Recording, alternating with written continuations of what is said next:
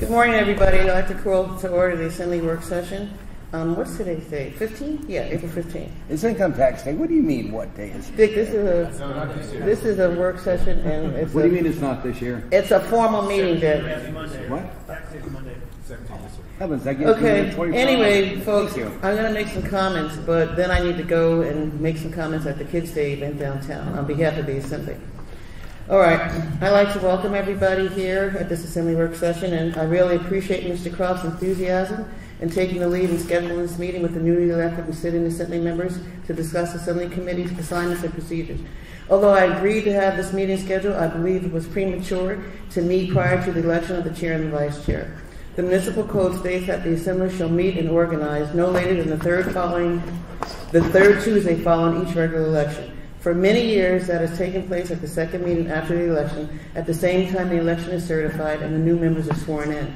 Within a week, the clerk's office provides substantial training, which includes presentations from the Office of Management and Budget, the municipal attorney, and several other departments. This would have been a more appropriate time to discuss Assembly committees and procedures with leadership provided by the newly elected chair and vice chair. For those of you aspiring to serve as chair, I applaud you.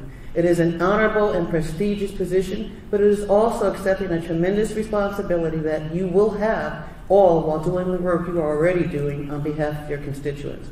The role of chair is not ceremonial. It is a leadership position and is not for the headstrong, but instead a position for someone who has leadership skills, engaged in assembly activities, and one who is constantly reminded of the oath we have all taken to faithfully perform the duties of the Anchorage Assembly to the best of my ability. Performing these duties takes dedication, commitment, and the ability to put citizens first. When you hold the position of assembly and also as chair, the workload increases immensely. The chair is responsible for chairing all work sessions, chairing the regular and special assembly meetings, chairing executive sessions, setting the agenda, addressing personnel issues, signing all assembly documents after approval, chairing the bi-weekly leadership meeting with the administration to review the upcoming meeting agenda and addressing other issues, providing guidance to assembly attorney, municipal clerk, and ombudsman, representing the assembly at many community events, providing guidance and leadership to your colleagues, and more. During my tenure as chair, working with Mr. Traney as vice chair, we established the Rules Committee. The Rules Committee has been very effective in assisting us with our public business. It is the only committee that allows public hearing at that level. It has also proven to be very effective in working through legislation prior to introduction and even after legislation has been introduced. We also made 3 committees of the whole: Homelessness, Budget Finance, and the Rules Committee. Homelessness is one of the biggest issues that affects each of our districts. The municipality's budget and finances is one of the most important issues that we deal with as a body, and any new or amended legislation presents itself before the entire body for a vote. My recommendation is that you maintain the Rules Committee and keep it along with the Homelessness and Budget and Finance committees of the whole. It has been an honor to serve as chair of the Anchorage Assembly, and I wish all of you success as you begin or continue your journey as a public servant. And, as I mentioned earlier, I got to go and, as chair and represent all of you at the Kids' Day and say a few words. But have a great day, and thank you for the opportunity to speak. Mr. Traney, you have the gavel. Take care, man. Take care. Buy the Bosco scoops while you're there. Shameless self-promotion. So what do you want to do, Eric? You called me. Yeah, this isn't about who's going to be chair or vice chair. We'll make that decision on Tuesday.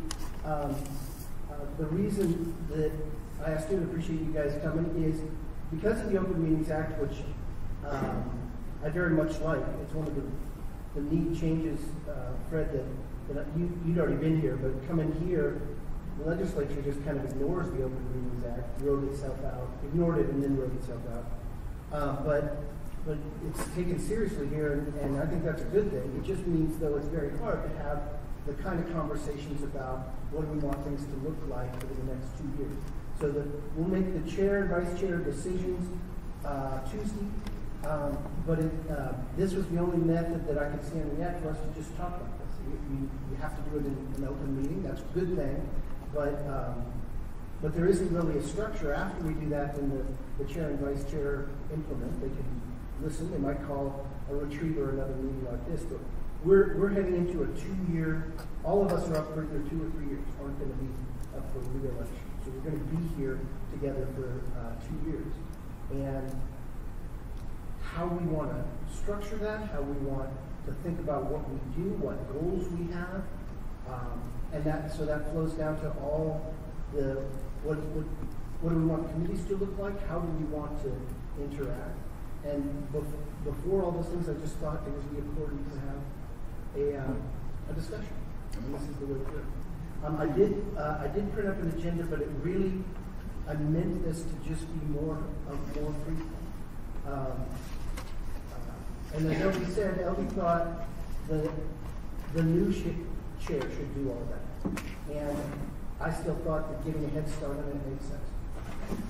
So that, we can handle it however this crew wants, but the agenda that we had, discussion of committees as a whole, and how we use that, how we handle work sessions.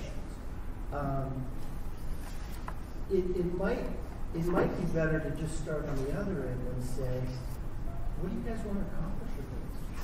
What things are most important, and how do we structure ourselves to do it? Hey, Ed, sorry, but did you have a copy of the agenda? I think it is kind of helpful. I gave it out and I put it right here. So.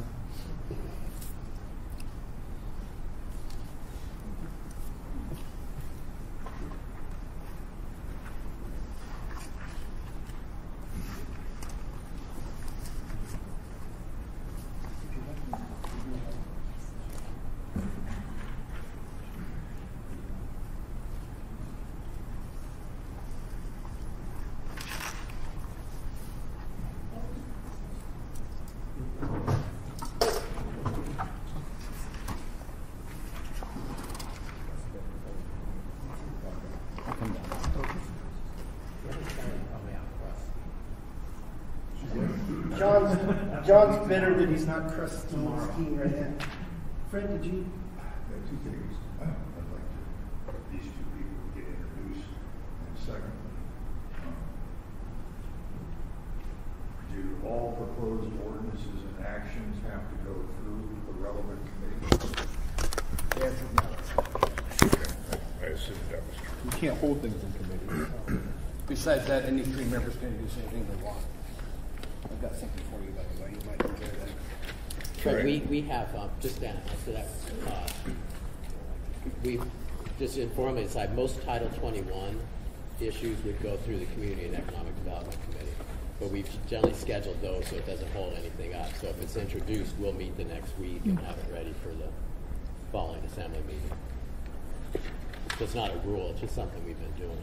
Yeah, okay. You know, as opposed to the legislature where it came in and it was forced through the committee process, we kind of use it, either the committee does its own reports and things, or things are referred to it, but they often get action without going through a committee process. It's sort of as needed. What? May I go ahead and introduce myself? Of course, Julia. Okay, thank you. Fred Dyson, I'm Julia Tucker. I'm the counsel for the Assembly. My last day in the office is at the end of this month. We have a new... Was there something I said? No, you said you want to know who the other two people I'm are. kidding.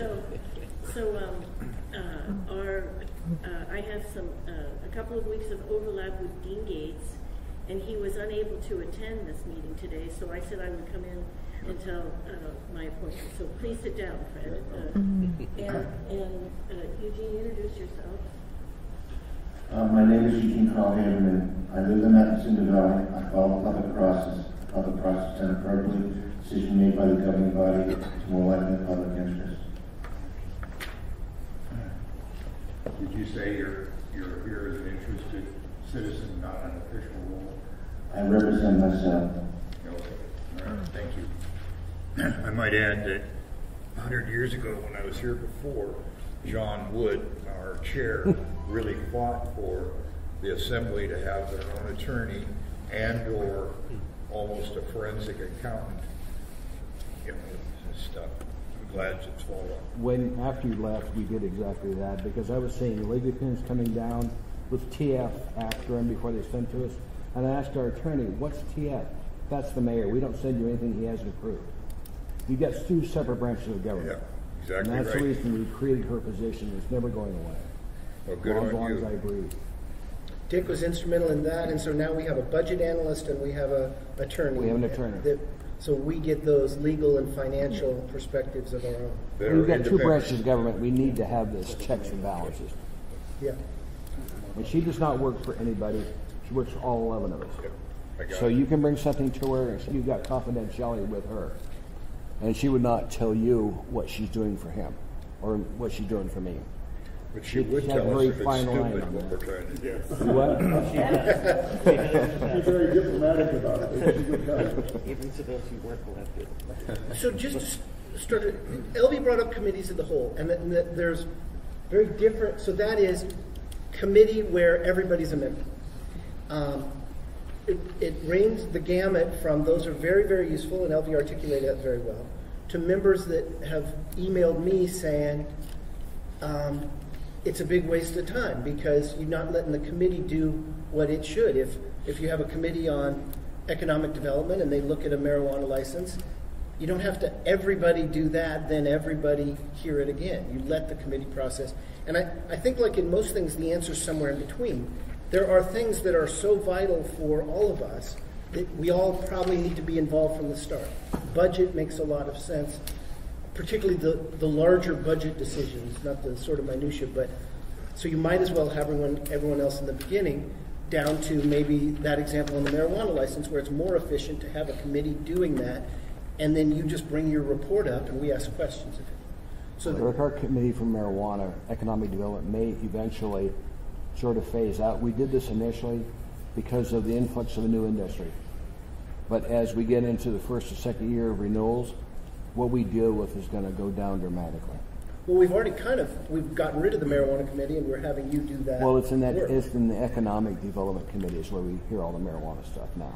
And that, so homelessness we did as a committee of the whole, just because I think that was exploding and everyone wanted to come back to their constituents to have something to say, but it's probably under public safety and appropriately under the public safety committee. You could, for a similar reason, you might fold homelessness back into public safety now, the way you folded marijuana back into commerce and economic development. Even if you don't fold the committee into the other one, you don't have to have it be a committee of the whole.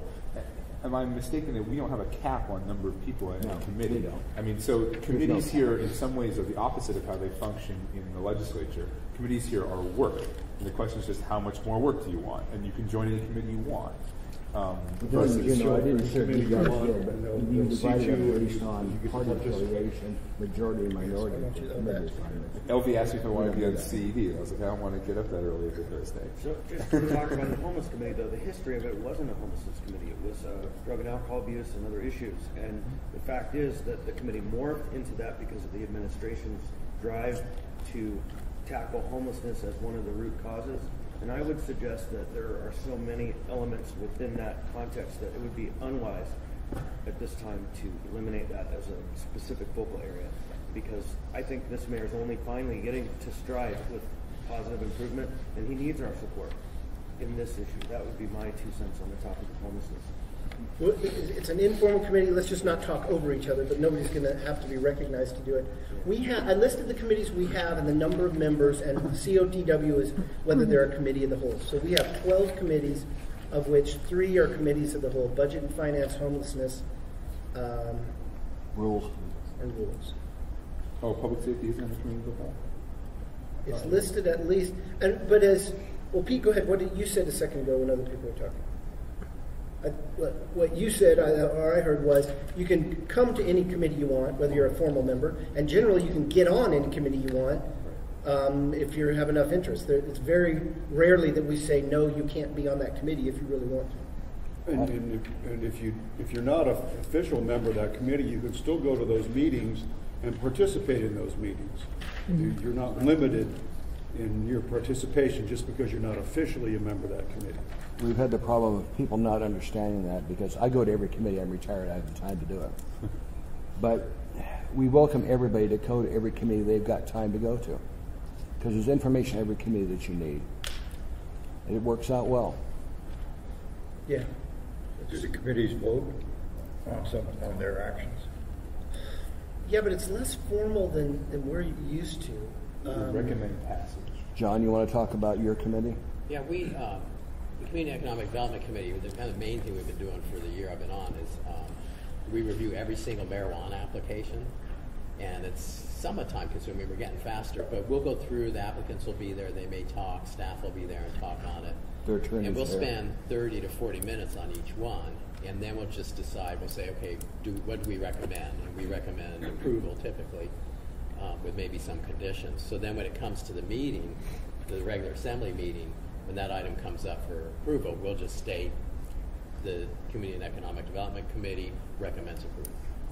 But it doesn't stop, Fred. Anybody on the assembly can vote against it. Yeah. So how do you view, Dick, the difference between a committee of the whole looking at something, rules say as a committee of the whole, or an assembly work session? Sort of what's the difference between those two? The difference is with the Rules Committee, we let the public testify on an issue. For example, like my precious metals one, we had the Rules Committee hold a public hearing on that. We had the public come and testify on it. We don't, most other committees, we don't let the public testimony enter into it. That one we did, the Rules Committee. Yeah, but compared to calling a work session on precious metals. Because the work session, then the public doesn't interact. The work session is closed. It's just for assembly discussion, information coming to the assembly members. The public does participate in work session. But at the end of every meeting, there is usually public comments if there's time available. Not at every work session, Pete. Just at like the committee of the whole does. Committee meetings. Yeah. And public safety does, because there's a block down there for public comments and homelessness. There's nothing formal that's preventing you from doing those things. That's No, so Ron you- Leva can come visit. What, did you want to say something? I'm not, there's just a little fine point about the Rules Committee and the Budget and Finance Committee. The Budget and Finance Committee is actually set up in code. And so it's recognized by ordinance and it's in code. The Rules Committee also has a reference in code. And so the Rules Committee has a job that it needs to do that was recognized in the Community Council Code. And so, and that is that in providing, there's a situation with community councils where the community councils have to be at arm's length distance from the city because they are, although they're recognized in code, they're not part of city government.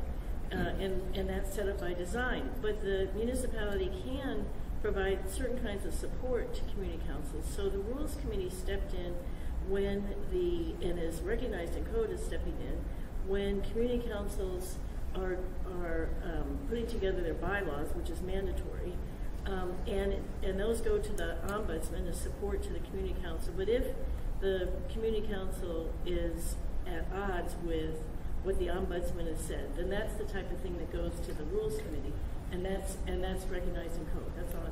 Sorry.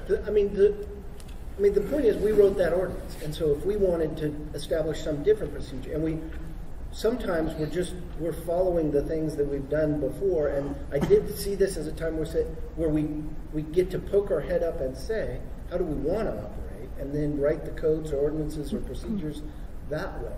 So one more time, when do we want to operate as a committee, and when do we want to operate all together? And it seems to me the cleanest way to say this is an all-together thing. This is you do a work session.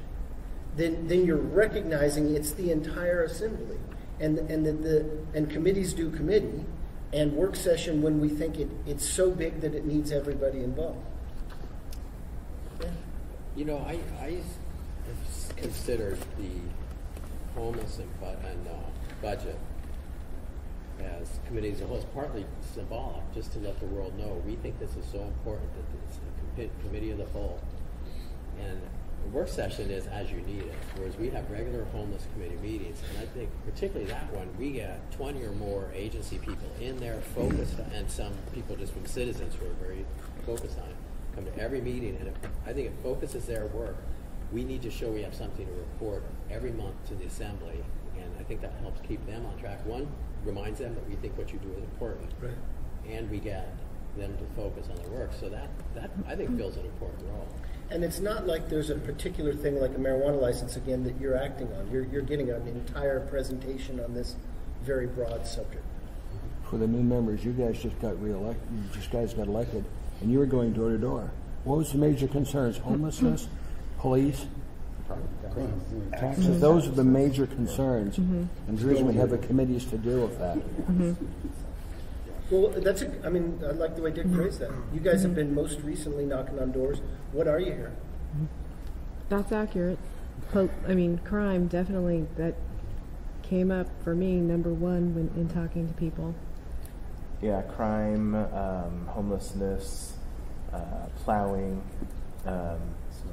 snow removal, Taxes. and taxes, and maybe to a lesser degree every now and then we get folks complaining about very specific things, like I knock on a developer's door or someone who does that and they complain about Title 21.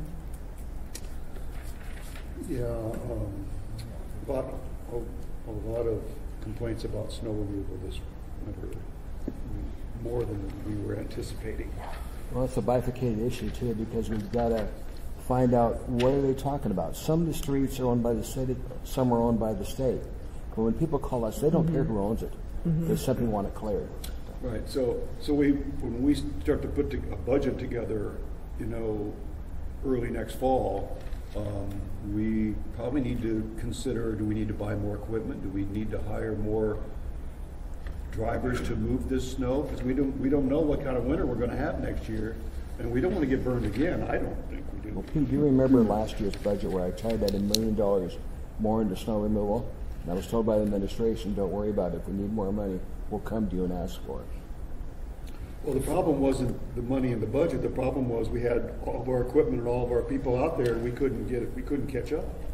Fred's waiting in line. You were never this shy before. Go ahead. Yeah, so I'm not changing the subject. We have a marvelous road service area, and we hire a contractor that does it. We're always 18 or 24 hours ahead of the city here and getting things plowed out, and it works marvelously. And it's the cheapest per lane mile anywhere in the state. And and because it's locally controlled, we set our own taxes for it. And the contractor's glad to have winter work, for his crew and his equipment and so on. And we have a list of all the handicapped people and the seniors and stuff, and the foremen have plows. They go back out and plow out those individual ones. It's just genius. So, Anna Fairclough McKinnon, who's always smarter than me and ahead of me, I had a brilliant idea. Why don't we talk to state DOT about our road board plowing out the state roads that are within it? And they figured it out, and the only sticking point is reimbursement for the local road board. But it is, DOT saves money, because it's cheaper per lane mile and so on. And, it's a genius idea, making it work in a larger area, and we'll get pushback from the public employees, them losing jobs, but it works really well, cheaper, quicker. And you all had real problems.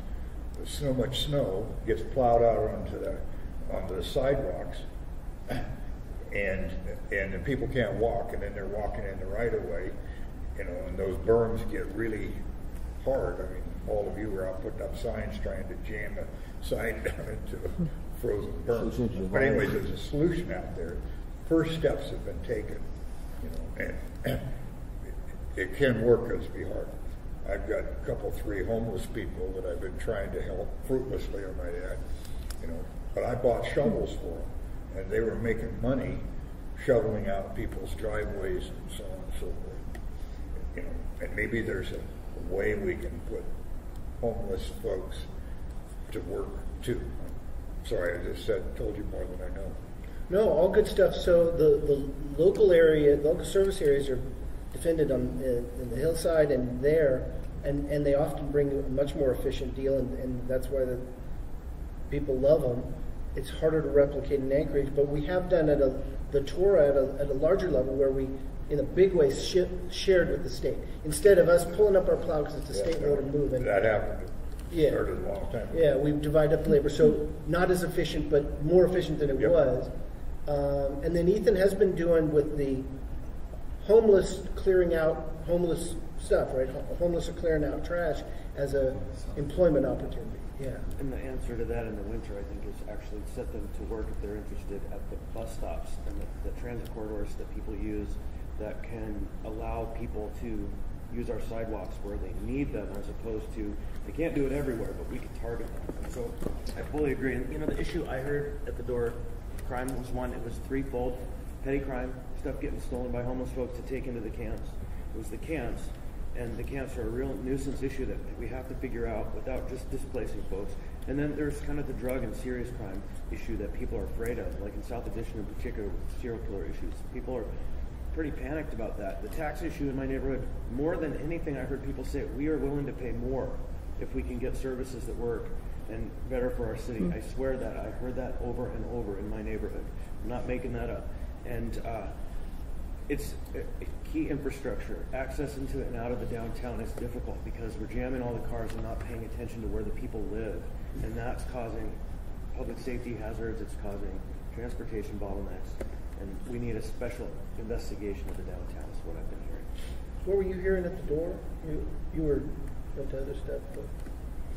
Yeah, well, I didn't go door to door. But 100%. But Fred didn't need to. Okay. Everybody knows Fred. But it's so scattered that it's very It would be difficult to do. Yeah, and first time I ever put signs up on snowshoes. But the crime issue, and I mean, all these things we got to get into later on, but I have been very involved in the reformation of the criminal justice system, and the paradigm you're following has been done in other states quite successfully. Every one of the crimes gone down and recidivism has, while saving money, and treatment went up. But there are just, I think, 23 or 24 amendments to the SB 91. SB 91 and so on. But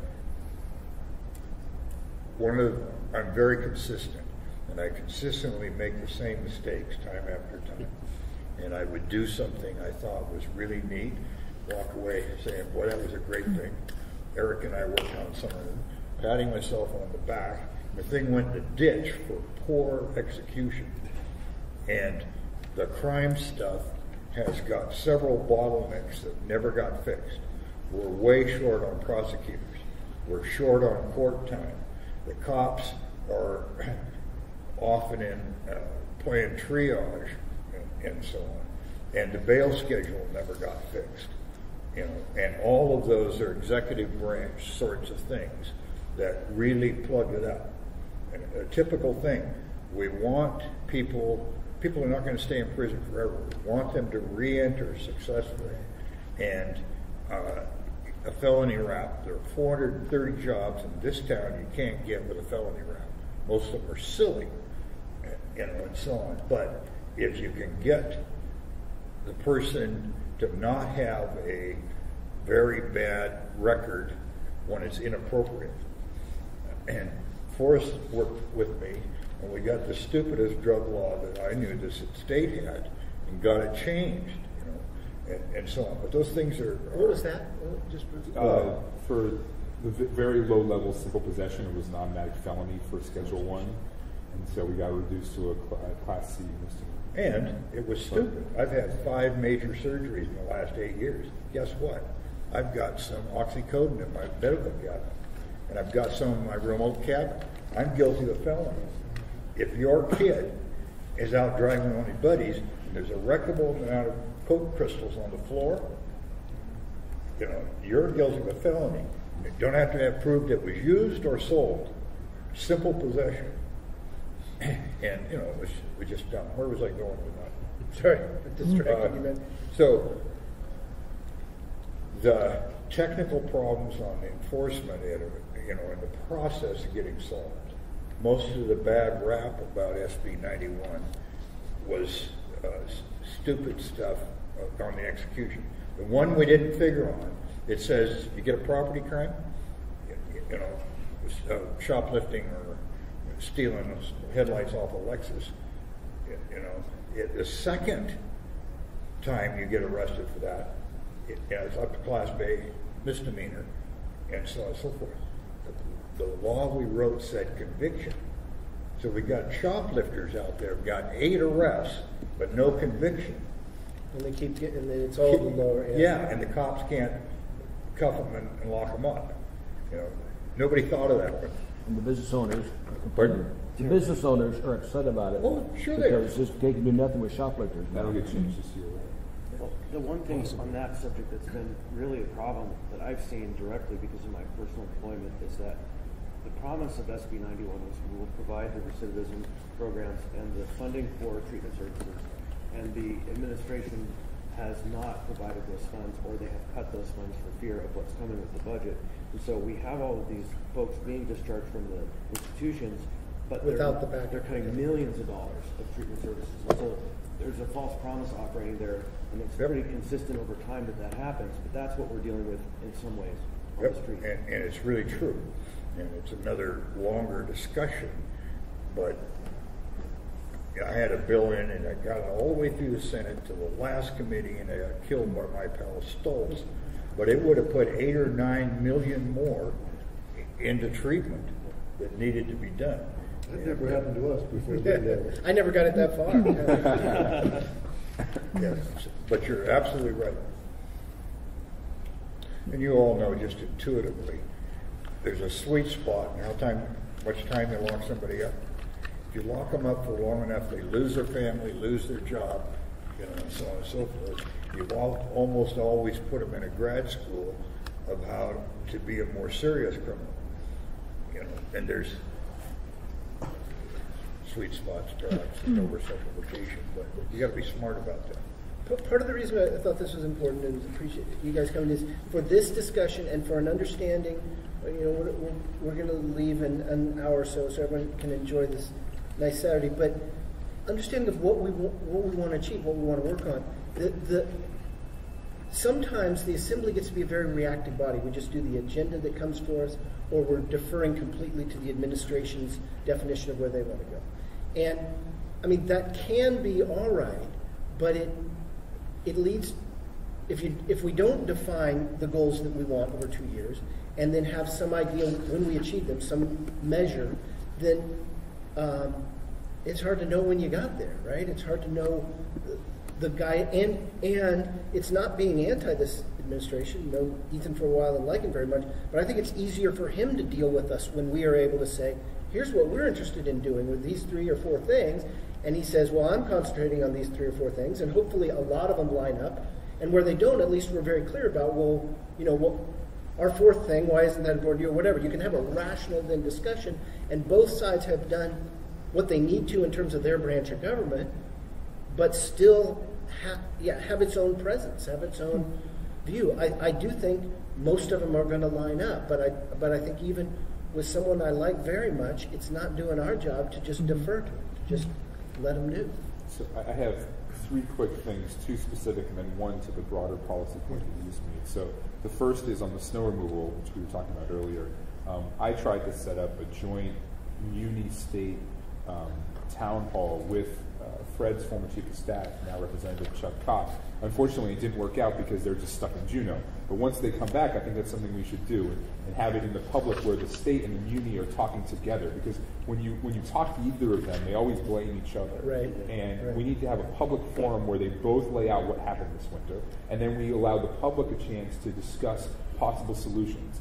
And that might be more funding, or it might be something else. There are other cities that are very aggressive, for example, about towing people out of right-of-ways, which is a big deal. But I'm thinking more like Minneapolis does this. But I'm not sure if that's something that our city would tolerate, but it's something that we should at least discuss. The second point is on we were talking about the committees structure. We want to keep all these committees I think that Chris has articulated, and I agree, that the homeless committee should stay. The transportation committee that I set up, I think it has another year or so of usefulness based on the implementation of the ordinance that we passed in December and the likelihood that Uber or Lyft is going to come into town.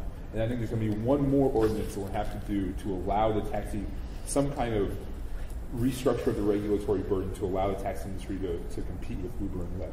But I've found it very difficult to get the taxi industry to help me tell me what they want, because all they want is to sue us or repeal us or whatever.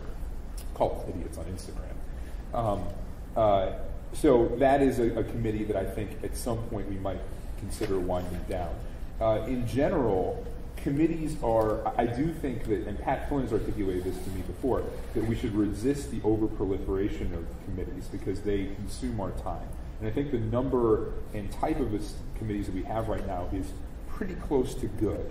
If someone could come with you a really compelling, we really need this, I'd be open to it. But I think that the structure of committees we have now is pretty good. And the last point I'll make, stop monopolizing the time, is what you were getting at, Eric, which is especially the first few months I was on this body, I was very frustrated by the lack of this kind of discussion that happens. And for the new members, you might not realize how kind of unique this is, but we are in many ways very reactive. We talk and we sort of make sausage on the dais, and then we have work sessions and hearings, committee meetings, but they're very agenda driven, and there isn't a lot of back and forth kind of between the members. It's usually you interviewing the people from the administration, and there's this almost, not pathological is the wrong word, but we're always saying, like, this is the wrong time for this. This is the wrong time to have this kind of talk, the wrong time to have this conversation. And what ends up happening is you never have that conversation because the Open Meetings Act prevents us from doing the kind of sit-down talks that they do with the legislature. The one exception might be, I think, John's C&D committee, where there is kind of, in my experience at least, this very sort of detail-oriented talking through specific issues. But I would be in favor of us doing something like this with a little more regularity. And I'm surprised nobody showed up not nobody. Yeah, but I mean, I'm surprised there aren't more people from the public here. But the idea that we have a place to sit and talk, and we don't necessarily have to have people from the administration or people from the public intrude on our conversation, I think is very valuable. Did you want to? Okay, sorry. Yeah, Fred. I react a little bit. I'm an engineer, and I may be somewhere on the autism spectrum and take things too literally, and exaggerations always trouble me. But I'm the one that has to make an adaptation. I think the open meetings thing works okay in the legislature. You can have these very pointed discussions and so on and so forth. You can make no decisions, and so on. And the problem is, if it's an open meeting, you can't say something that needs to be said that's publicly unpopular, and you can't get in my face, and so on and so forth, and you can't talk about it. We sat here with a public union contract, and the leader of the union was ranting and raving. We had a guy on our assembly, Joe Evans, who was I remember Joe. He was a labor lawyer. He was. And Joe was smart. And he said, time out, Mr. Chairman. Need a refill? Yeah. He said, let's take a break. Took the union leader back there at the table. Joe sat down and said, most of what you're saying is BS. What's going on? He says, I got to say these things for the members. And Joe says, okay, so how can we let you posture for your message and the city not get messed over and so on and so forth? And they worked out a deal. The union guy couldn't have said that in public, and so on and so forth. And all of us will have some of the same things. We are wanting to posture a bit or afraid of saying some other things and so on. And it makes it almost impossible, makes it a difficult thing to have the very thing we're having here. Well, but we're having it, Fred. So I had the same, I had the different view. I thought we could have done much better in the legislature. I thought the legislature's writing itself out of the Open Meetings Act was bad. But I had a lot, particularly the older legislators, Ben Grusendorf in particular, when Ethan and I tried to open it up, just said, I'm leaving. When you want to do real business, I'll come back, and we do it. That's the way we do it, is closed doors. We are having that conversation. You are able to say, and the press could be here, and maybe the next time we do this, they will be. So I worry that we exaggerate the inability to talk publicly about things. We can say, we don't have a good solution on so take public safety. What I would say is that we have this mush of 3 different legitimate concerns. We have a homelessness issue, which rarely leads to sort of petty crimes, some shoplifting, quality of life crimes. We have an opiate addiction that we're not talking about that leads to some serious thefts, break-ins, and that's sometimes blamed on homelessness when it really ain't that. And we have a serious crime, murder and others, and the 3 worries get kind of mushed together when they're tremendously different solutions, right? A homeless solution for that level versus an opiate solution versus what's going on with murder. We have different solutions, tools, approaches. It's just, and yet they get, my car got broken into, there's this damn homeless camp down the way, they must have done it, and the murder rate's high discussion. And so we can have that public discussion about, in fact, we can facilitate an understanding by saying, I think that's going on, let's bring in the people who really know and educate us and talk about it. And so, is that true, and are they different, and how do we do it? And let the press in. Yeah, but then, so you're worried, and maybe you're right, but I think the more we try it, the more we practice it, we may find there's not very much we can't say publicly. Well, I'll go back to what you were saying, Forrest, and that is that this is a good vehicle for having strategic planning conversations. Essentially, we're sitting through what I would describe in my past experience as a strategic planning moment. And your agenda is rather ironic or interesting in that you've broken out the work in section 1 and then strategic planning in section 2. And in essence, it wouldn't be unwise, it would be smart probably to schedule a quarterly or a semi-annual one of these that we discuss strategic direction in relationship to the work we're doing and where we're going. So in a way, we're modeling an opportunity that we could do right now moving forward to capture what you were saying, a way to make sure that we're meeting our personal or kind of collective goals. I think that's absolutely right. The agenda may be backwards. We need to do that. Yeah. Yeah, and Chris sort of stole my thunder. I wrote down strategic plan here. I come from the organizer background, and so I like to have things very organized and plans. And one of the things that I don't think this is privileged information, but one of the things the administration did, sort of the first year of their administration, they had a strategic planning session where they brought all the different departments, and they said 1 year, 5, 3 year, 6 year, assuming things. What do we want to do? So I think this is great that we have that platform. I also, one of the things that I'm going to be taking over from LV is the Let's Move committee, and one of the things that they do very well, they have a work plan of 5 goals that the committee wants to achieve, and they're almost done achieving their 5 goals, and they're going to do another 5 goals that they want to achieve. So, for some committees it may not function that way, but like in homelessness and public safety and a few others, it makes sense to have some type of work plan that's informed by our overall strategic plan. Absolutely, and I think we should just flip it. It started with me thinking about how do we want things to look, and it got to the other, but they really go the other way. Yeah, I'm coming to the Suzanne. Yeah. Oh, just a question as to what does it look like for the assembly to have a strategic plan? I mean, is that something you vote on? I can see where like the committees and the committee of the whole reflect public concern and priorities. So I mean, you could tease out from that this is what the assembly, views as the greatest priorities. But what does that look like? Yeah, I don't know, because we've really never done it that way. We've actually done retreats before, Eric, where we've done that. Retreats. Yeah. We haven't done a retreat in the last couple of years. We'd go down to a good area and have a retreat. And we talk about where we want to go. It's kind of cliched, but there's a saying in the planning world that strategic plans are dead. Long live strategic planning. It's not about the formal document you create, but the process in which you engage in the discussion that helps you all collectively see the same direction.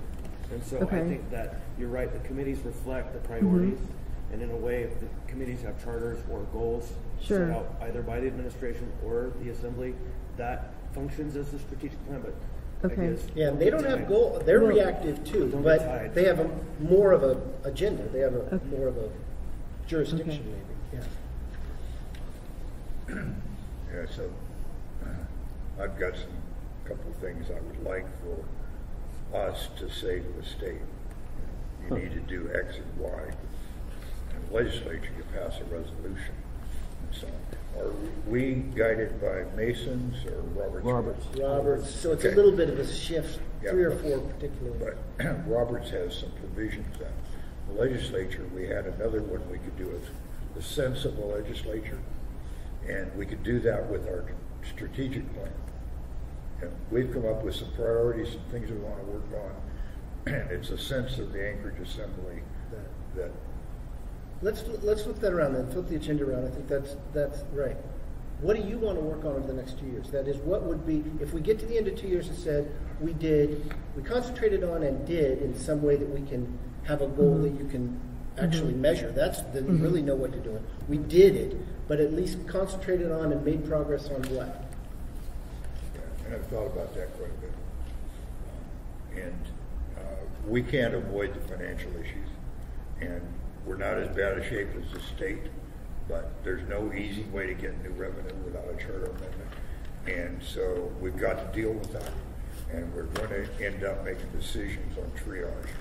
We just can't do everything. And on the list of things that have to be done, each one of us will say, oh, wait a minute, don't mess with Parks and Rec, or whatever, but it's got to be done.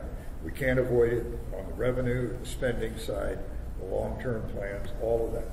So we can't avoid that. And I don't like it, but I'm really committed to doing it. Let me do it this way. Let's go around and say, and then I'll come back, or you want to add another one? Yeah. Okay.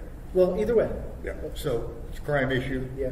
We got to deal with it, and so on. The homeless one, there's good things we can nibble on the edges. We're not going to solve it unless you can change human nature, and so on. Then I have my own stuff. Most of you are not interested in, or that's not critical. Human rights, civil liberties, crimes against children, and trafficking children. And I won't let that keep me from doing the big things, but those are my passions. Chris? I definitely would say human rights and civil rights are pretty important to me. So we have some. I know you may have a different definition of what you're talking about here, but we'll work very on well. But actually, I have really crystal clear mandate that I'm working on, and they're all the issues of public safety that are being taken care of homelessness. But for me, the number one issue is transportation through the downtown core and the impacts of transportation on land use, because the roads are killing our neighborhood, and they have for 40 years by design and intent. And I need to make sure that the city and the state change the way they think about how cars are moving through the downtown, because it's stealing value, it's making life hard. And so that's my number one priority. Of course. So I guess before I talk about my 2 priorities, I'd say that, Fred, you probably know this, but we do in the fall put together a legislative program that we send to the state through the mayor's office, essentially. And I think we need to rethink how we do that a little bit, because we've been treating it like kind of a fire and forget missile. We give it the admin, they go down there with their lobbyists, and then, at least in my experience, nothing happens. And I don't like that, because Fred's absolutely right that what's happening with the state is really kind of the challenge of our time right now, and we have to be working our relationship with the state. And so I think one of the changes I'd like to see maybe in the committee level, or how we do this, is the legislative committee, which has sort of stood up during the fall and then hasn't met in the last 4 months. We should be meeting at least once, and probably a couple times during the legislative session, and getting updates from our lobbyists that we pay for, and maybe sending people down there. I mean, we just need to be much more involved in the actual legislative program. because a lot of things that I want to accomplish, we can't do without the state's permission, essentially, because we are a creature of the state. Things like, I know the administration is moving forward with the tax abatement program to allow us to do some of the redevelopment downtown and other places. So that is one of the structural changes I want to see. And the two primary goals that I have for my time on the assembly as a whole that are very much related to that are, one, navigating the sort of ship of state through a very stormy time financially. If we just survive the next 2 years, that'll be a tremendous accomplishment. That is, if the people of Anchorage think that we have done a good job of getting us through these waters, and things aren't great, but at least we haven't collapsed the way the state has in some places, that'll be a major accomplishment. The second one is more aspirational and maybe more long-term, and that is turning Anchorage into the kind of place where a young family wants to move and raise that family, and turning us into one of these fun, cool, hip places. And that's about quality of life, and that's about the downtown, that's about our parks and trails, that's about public safety. Everything is tied into that, and that's the lens I see things through. But again, the concrete recommendation I have coming out of that is that we restructure the way that we are dealing with the legislature. Right now, we are too reliant on the administration, in my view. Dick. The Assembly sets policy, not the administration. The administration executes the policy we set, and we tend to forget that every now and then. And on the Assembly, we've got two types of Assembly members. I've been here for a while. We have those that will do something, and those that are potted plants that don't want to offend anybody. I've got 2 years left on the body. I can't run again unless the Supreme Court has some, I don't know about it. I want to make sure we get I want to make sure we get positive things done. I brought some tax issues forward. We need some more tax increases. Nobody in the body would vote for it to send the voters because they were afraid of election time. Election's over with. We've got to take a hard look at the taxes and figure out what makes sense for this town. Because unlike the state, you guys cannot, because you guys were there, cannot dedicate fund streams. The city can. I can dedicate an alcohol tax for alcohol treatment. I can dedicate it for, detox centers. The state can't. Let's use that ability and try and address the financial problems. I agree we're not as bad as the state are, but they're going to suck us into the abyss they're going into if we're not careful. I mean, the state's responsibility has so many responsibilities in the state constitution: education and public safety. They're abrogating both the responsibilities. And we're the ones having to pick it up. Look at the problem along turning an arm with public safety. You really think we're not going to send our police and firemen down there? There's an accident. I'm sorry, that's controlled by the state and they're not going to go. We're going to have to send our own people down there. So I'll work with you on anything you have, because like I said, I'm used to being involved. And I can tell you some colleagues that are in Juneau now, there were nothing but a potted plant sitting on the guys up there. Careful, don't name names. I have in the past, I'm more than willing to do it again. They're nice people, but they do nothing. I'd rather us get things done. And there's going to be intellectual risk and some political risk when you do that. But why are you really here? To make effective change or just watch the ship go by? My primary goal is the future generation. I have 17 grandkids living in Anchorage. And I want to make sure this is the type of town they should live in and keep them here. It's almost a whole hockey team. None of the hockey players. And that's enough for me. Sorry. Suzanne. It's difficult for me to tease out the different issues. And what I mean by that is the fiscal crisis has such a big impact. I mean, on public safety and funding priorities. And from talking to people just in our neighborhood, which has, a lot of families, people are talking about leaving, people are talking about moving, are really wondering if... this is their future. Yes, exactly. If the schools are going to be good, if it's going to be a safe place to live. And I know from, conversations with how the budget has been handled, public safety is the only area that hasn't been cut. But then when the state is abdicating its responsibility, I think, along turning an arm and in plowing roads, it seems to me that separating some of that out and establishing how the city takes responsibility and then explains to people why spending might go up because of that, is challenging. So I'm still processing. I know you both, are new, so it's hard to. But the more particular we're asking, what committees you want, how do you think you should redo rules? That Right. you need more time to know. But sort of, what do you want to work on, and what do you want to do? Yeah, I went on the legislative committee actually because Okay, but I was just saying that wasn't the conversation. The conversation was. I thought you were asking what do you want to? Yeah, leave here in 2 years, year 3, but accomplish. Yeah, I mean, get that, straightened out with what's the responsibility of the city and what's with the state, and what, are we taking control of, and expanding those conversations about public safety. So, if the city is going to have to, take on that responsibility for turning an arm, that sort of blows my mind. That's a corridor in state use. So, I'm not answering your question very well. I think that's okay. But it's still Do you part want of to jump in, or citizens. It's still, I right, was gonna exactly. say, It's still part of the city. The new members have got a little different perspective than those of us who've been on the body, because you're sort of looking from outside. Right. So right. you might see things from that side that we don't see from that side. So if you have observations like that, now would be a great time to bring those forward. Felix. Yeah, so, Felix has got a list. I do have a list. I'm telling you, organized. That's what I do. So, aside from public safety and homelessness, which is obviously something that we all heard throughout this last campaign cycle, I have a few things here. One of the things, particularly in Midtown, I said this all the time, Midtown is the biggest center of lack of coordination and dealing with how we do snow plowing. So I really want to, tagging on what Forrest said, really want to see how we can re-envision the relationship between the state and the muni, specific to snow plowing, although I know there's a whole list of things we need to re-envision. Then, one of the things that I heard a lot, specifically when it comes to revenues, that a lot of people are sick and tired of whether it's churches or nonprofits not paying their fair share.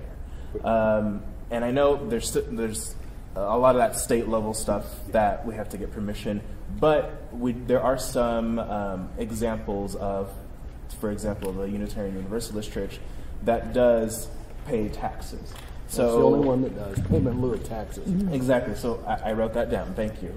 So why can't we go and use our role as a bully pulpit and say you are a part of the city, you get these services. Frankly, you need to be paying some part for that. So can I come in there for just 1 second to comment on that? So I think that actually it ties into what I said too, because you're absolutely right. We can't do those things without the state changing their mind. And I went and talked to the administration yesterday, the day before, about this, and they basically said, we're going forward with the tax abatement thing. We're going forward with the sprinkler tax issues, another thing we talked about, and we're not gonna even try on that one because it's too controversial. Because of the seniors, actually, is really the issue.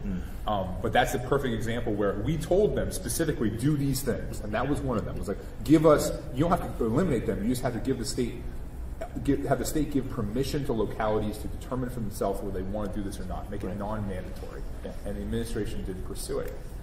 And that's why I think our legislative committee has to have a little more oomph to it. But I'm sorry. Yeah. Thank you. Thank you for that. If you want to take that one on, start with Providence. Yeah. Oh, Don't start with No. Jerry Prevo's kingdom. Yeah. Start with Well- Providence. And anybody that says Providence isn't making money is ignorant. When I first got on the body, I had Let the man finish, and then we'll come back around. No, thank you. And actually, someone point blank asked me that if you're going to go after Providence, and I point blank said yes, we need to. So yeah, and I heard that need too. their services. So another priority for me. I just have two more. So public transit is a huge priority for me. I was just at my last Public Transit Advisory Board meeting where we had a room full of people who, some of them in tears about the changes that we're making to the public transit system and how it's going to basically completely affect their everyday lives for the negative. So how can we, with the resources we have and with the changes that were announced last week, how can we effectuate those changes and look to the future? And especially when I talk about my personal budget priorities, that always came forward as one of my personal budget priorities, just so you all know. And then public comment. So, especially if we're talking about, these next 2-3 years and how this is going to be such a difficult budget time and how we're going to really look at triaging, I want to really make sure that we have a robust public comment outside of what we might normally do for the budgets. How can we really be out there in the community, whether it's town halls, etc., to really get folks' opinions and thoughts.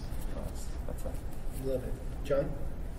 It always surprised me that you read the comments on the Daily News and listen to talk radio, and they're screaming and living in front of not about the budget and spending in Sarasota. We had 2 public hearings on it, and we got some artists came in and said, fund this for another $20,000. Where are these people? It's crazy. But kind of broadly, I think people have sense. I've spent decades doing hillside stuff. So we've got a hillside district plan I was real involved with a decade ago, and like that park service area came out of the hillside district plan. We've got a drainage road reorganization that'll be pushing next. I don't know if we failed too, but I think it's a good idea. It should be done. We're looking at septic and a lot of crossover the Eagle River kind of stuff, septic and well issues. How to make that work better.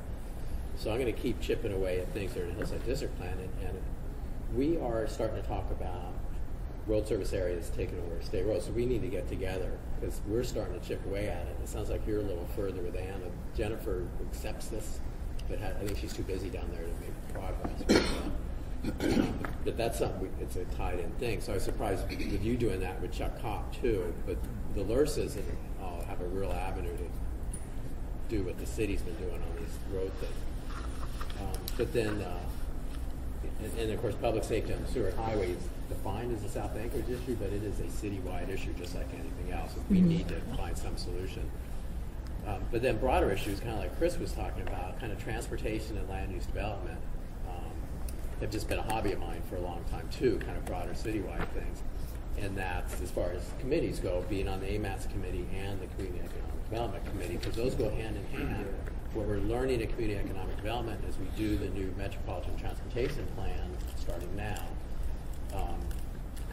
that combined interest, you can't unlock those two things. So we need to be, so those committees to me are real interesting in the broader spectrum. And not to say homeless is not, I think that's a big deal. I think there's other people that have had their heads wrapped around better than I have, so it's not been my personal agenda, but I'm not ignoring that at all. I think it's very, very important.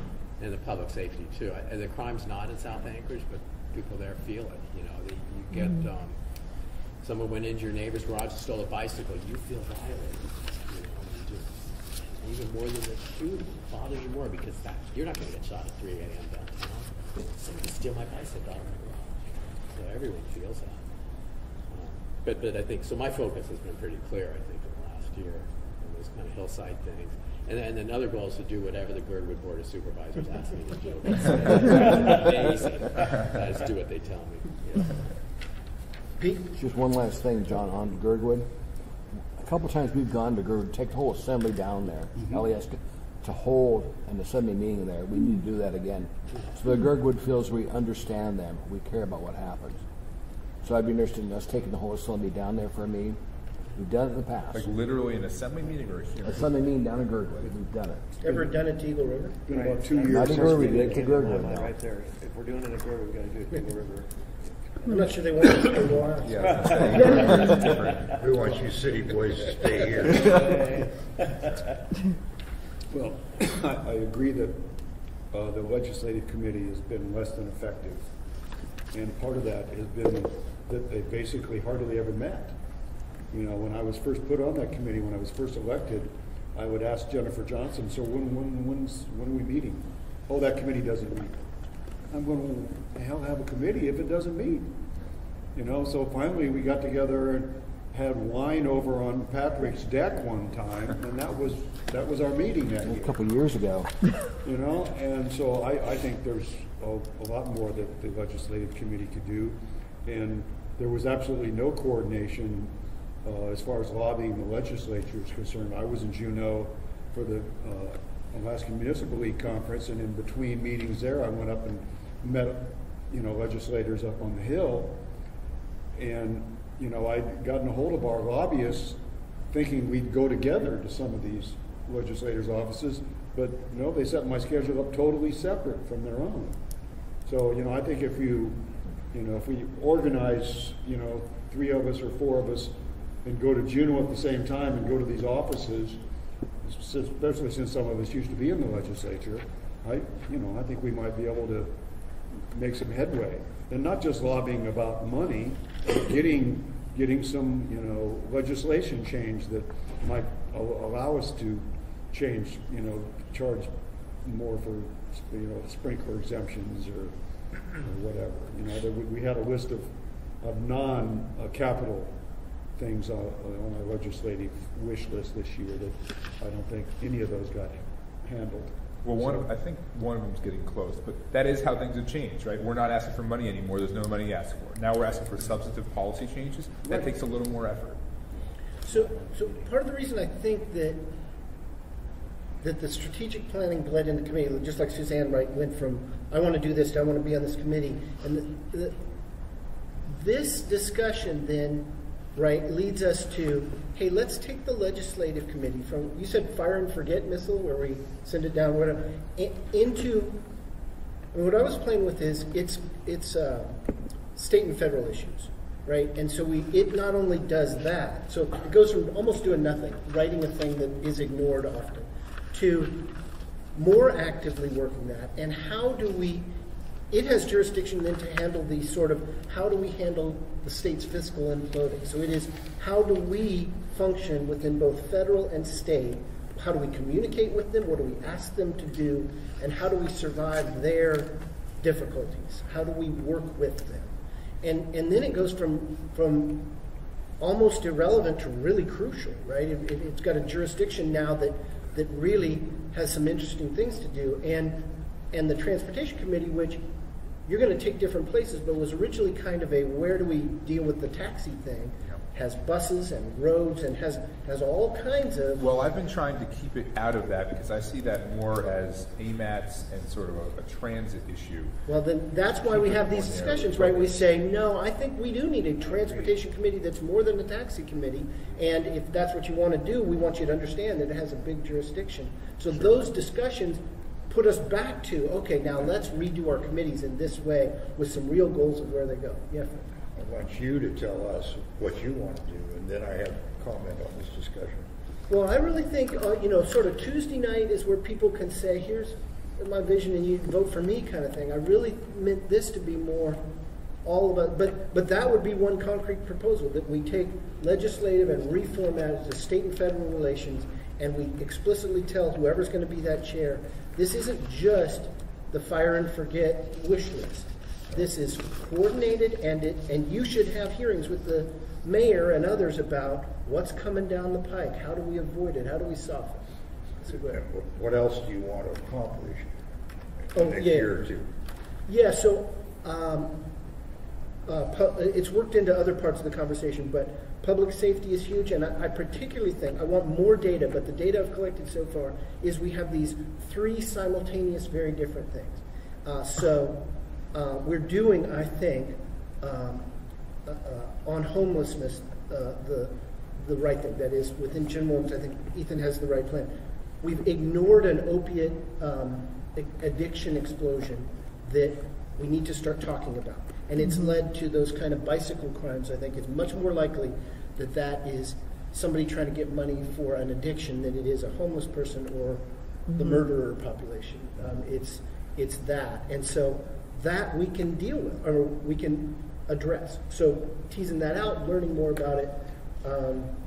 And I'm very interested in the enterprises and utilities.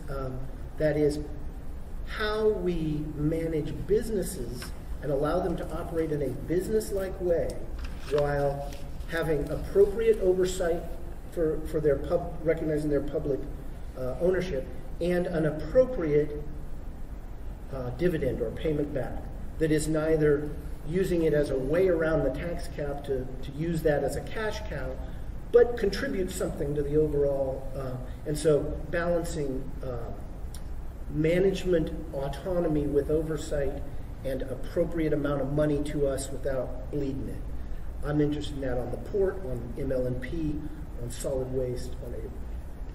All right. By the way, one thing I didn't say earlier, the Title 21 or whatever it is, it's a huge issue for Amy and I. And we want one of us at least, and preferably both of us, to be on that. And our issue is the carve out for Eagle River. We won't mess with you guys very much, although I think you're way off base trying to make the city too nice and have government dictating aesthetics. And it's just a very different view of government. But back on this issue of the legislature, sending a legislative delegation down there is almost not effective. Going around and visiting people in their office just doesn't get it. Your lobbyist will do a good job. We need to get Anchorage legislators and work with them between sessions, get a champion for our particular issue, and have them carry it forward. Chuck Kopp has really worked the deal with the railroad, and got it worked out. But that's the time to get it going, is between sessions. We work with those guys, get a group of them together with legislation that is as good as we can get, and get them to do it. And then the lobbyist keeps us informed of when that bill is being heard in a committee, and we can Skype in or talk to them or make a special trip. But when it's before the committee, just going around hat in hand and meeting with legislators, and often it's not them, it's their staff, almost accomplishes nothing. So that's what it takes to get the state to do it, is get a champion and put together a good package during session. And can I add? Yeah, we can go back around. Discussion that is, if we're talking about creating a legislative program and working a legislative piece, what I don't see here, and I know it happens in every single committee, but the relationship is attenuated because they're on the other side of the chair, is someone, the other side of the table. It would be having someone from the administration in those discussions who is able to be the liaison between the administration and the assembly as legislative priorities are established and driven, because at this point, and hopefully, for the next 2 years, at least one, we have strong alignment. We need to work and hold that alignment and not kind of go this way and that. And so, but that's different than having someone sitting across the table getting, take this question back. It's more of a working relationship in that legislative process.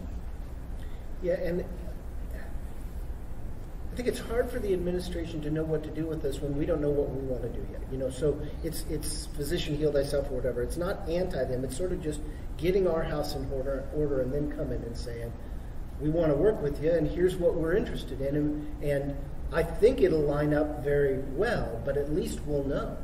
So I actually think the legislative program we put together this past fall was a good program. And I think the things we had in there made sense, were good. We worked with the administration to do that. And I think basically Suzanne Fleet Green and Mona Browse were kind of our ongoing relationship. But what we haven't done, and what I think we need to do, is exactly what Fred was talking about, which is keep pursuing that. Pursue it in there's not really an off-season legislature anymore, right? Or there's much less than there used to be. And to keep working that, and to do that follow through, absolutely, with the administration. But I actually think that the program we put together last year was good. I just wanted to see us actually follow up on it and continue with it. And I actually don't think for the next 2 years we're going to see, unless there's some massive exogenous shock, I think our legislative program is going to stay pretty consistent. It was like, give us more local control over property taxes, fix our port, or help us fix our port, and there's a couple other things in there, But the broad policy thrusts are kind of going to, I think, remain constant next year. Well, they need to understand that the port is not the Anchorage port. It's the port of Alaska at Anchorage. Because this is a regional port. It's not just Anchorage that hurts if this port dies, it's the whole state. And they need to understand that in their bones. I don't really think they do. No, they don't want to either. Yeah. That's an Anchorage thing. Why worry about it? It's strange to me that I don't feel like the Anchorage legislators have been our allies to the degree I would expect. You know what I mean? Like, you'd think there'd be an Anchorage delegation. It doesn't seem to be actually working that way. And I don't know if that's irreconcilable because of ideology, but maybe that's something that we can try to work on. Like, Anchorage itself should have a voice. What's your sense on that? On Anchorage operating in the legislative as Anchorage? Yeah, so I'm not stupid, but I'm really slow. And it takes me quite a while to figure things out. After I've been in the legislature for a while, I thought, do any of these guys ever play team sports? They all act like shooting guards, you know, throw me the ball, where's the camera? You know, instead of making the team and the mission happen. And I don't mean to sound all that noble, but and to some degree you'll run into that here too. You know, yeah, I care about the city, but you know, and so on. And it takes some effort to build that team spirit, you know, and the sense of the mission. I appreciate Dick. I mean, he's probably not going to be president, maybe not even governor, and is not driven probably by future. I'm not worried about future aspirations. Yeah, nor am I for very obvious reasons. But Churchill said famously, the most delicate climate in the world isn't in the Mediterranean or the Caribbean. It's to live in the good graces of the poles. And who can predict how that's going to fall out? He says the wise statesman ultimately ends up doing the right thing, hoping he lives long enough, you know, to prove it. And we're going to face statesman-like decisions. For the state and for us, we're not only not going to make everybody happy, we're going to make some people really unhappy and so on in order to get the job done that we need before us.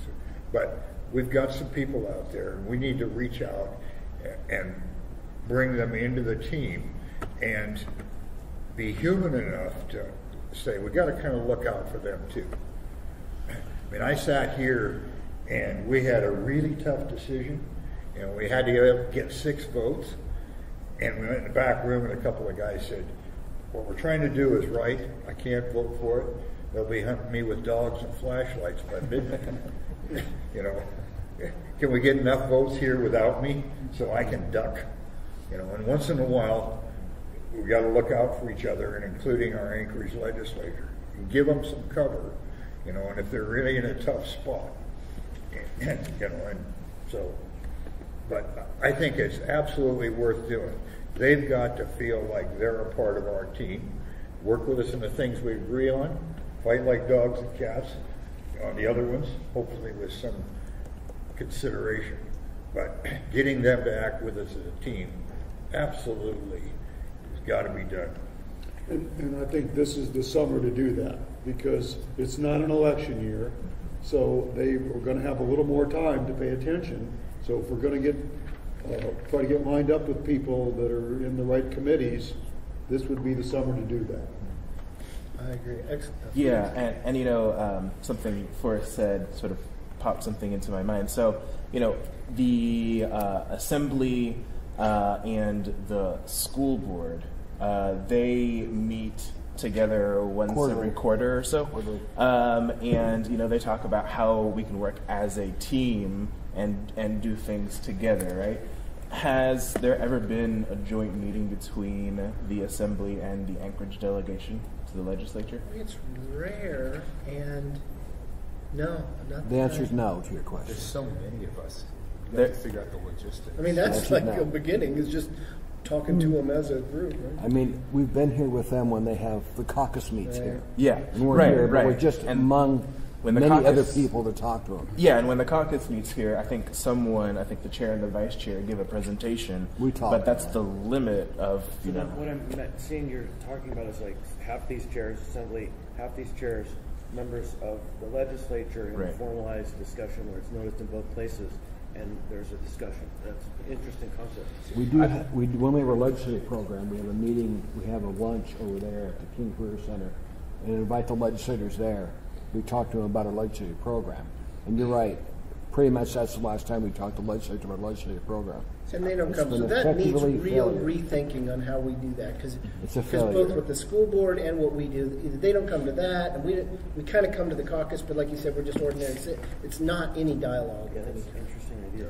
And, you know, I mean, the reputation of people in the legislature, I mean, what they expect from all these groups out there is send more money, you know, and talking about conceptual things and help us be able to take care of our business, hardly ever comes up.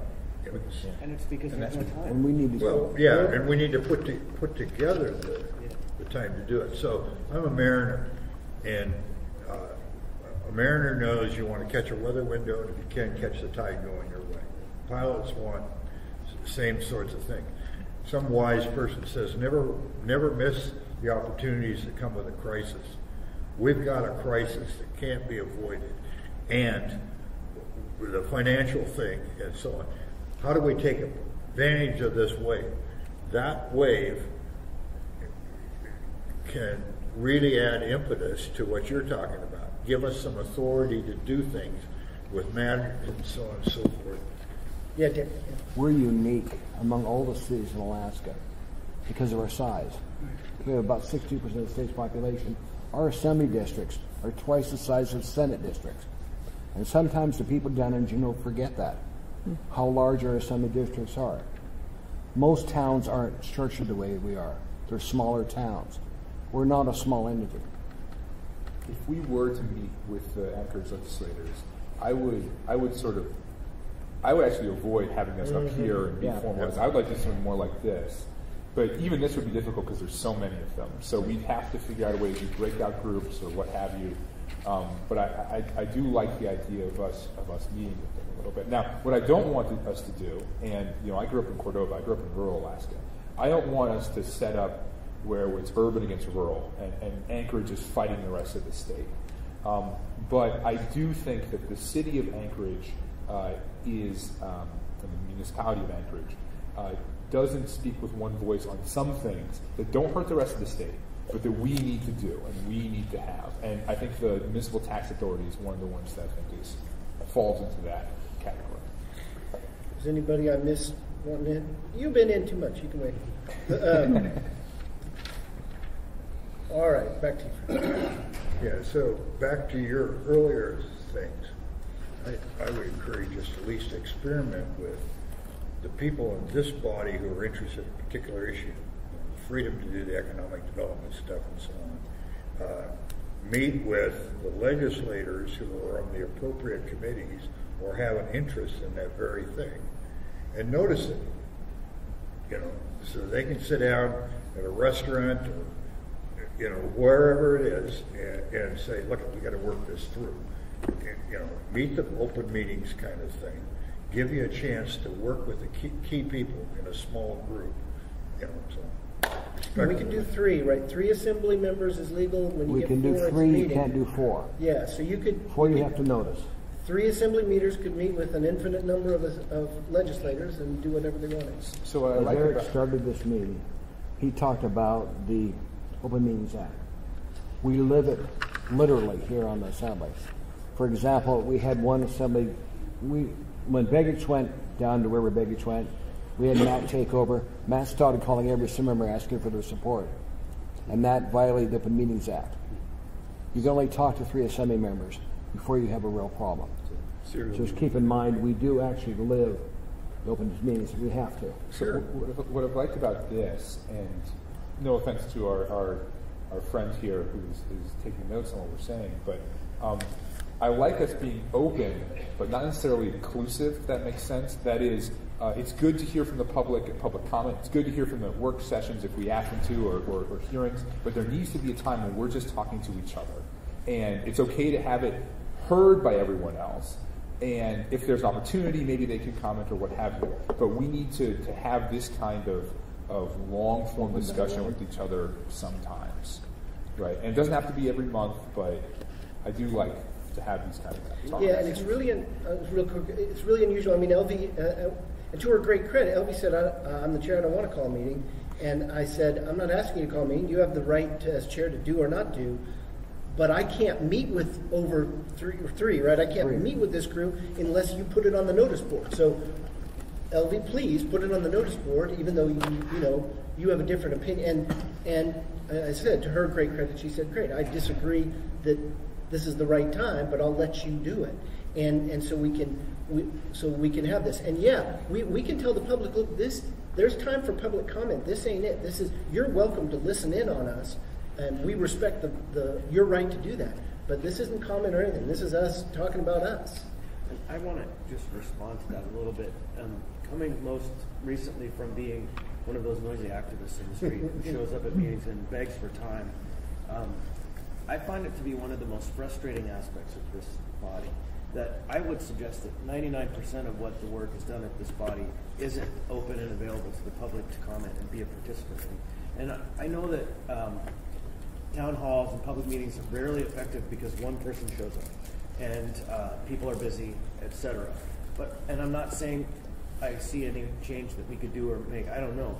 But I can tell you there's a pretty strong frustration among the members of the public, myself included, when you come forward and there's important matters being discussed and there isn't a vehicle for you to have input, especially people who are long dedicated and you're told to wait until 10 p.m. You're told maybe if we have a few minutes at the end, and yet all of your neighborhood issues are being slammed down your throat and you're the voice, but you don't have a voice. And so I am very sensitive to that notion. Now that you have an official email account, or do you have one yet? Not yet. I think you'll realize how impactful that is on our discussions. Yeah, and so we actually do read those emails, and I've seen ordinances swayed by 2 or 3 emails. It's crazy. But the sausage is made at the work sessions. Decisions are effectively organized, and it doesn't happen until you get here, but people generally at a work session come to the conclusion, this is what I'm probably going to do. And it's rare that 3 minutes at this microphone changes testimony, changes the vote. And I just want to say that I am pretty sensitive to that. And I'm not rebuking you or any of the process here. I don't know any better answer. This body's been organized over generations, and it does a pretty good job. But Let's make it do better. Dick, did you want to? Just for our new members, we have orientation coming up this next week. It's structured orientation. So please come to it. You know, if we have a problem, like in your case, we'll bring it to you if we have to.